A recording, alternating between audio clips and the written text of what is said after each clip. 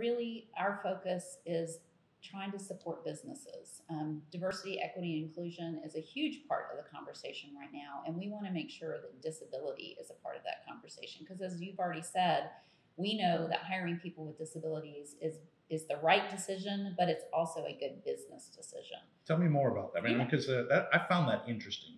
Higher profits, higher return. Why? Right. How does that work? Right. So there have been some studies that have shown that businesses that hire individuals with disabilities can recognize 28% higher revenues, double their net income, and 20% higher profit margins. Yeah. So it's really about the bottom line, but also they're gaining workers that are reliable, dependable, they're skilled.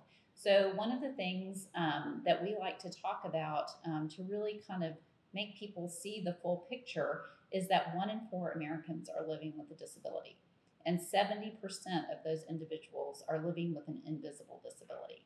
So most of us, if you're not working in this world, you're not familiar with disability, we have a very small picture of what an individual with a disability looks like. And although that may be true, we know that individuals with disabilities have as broad a spectrum of interests, skills, and abilities as the rest of the population. And we really want to help businesses recognize that, because we know when they hire people with disabilities, they get a good worker, but they also strengthen their workforce.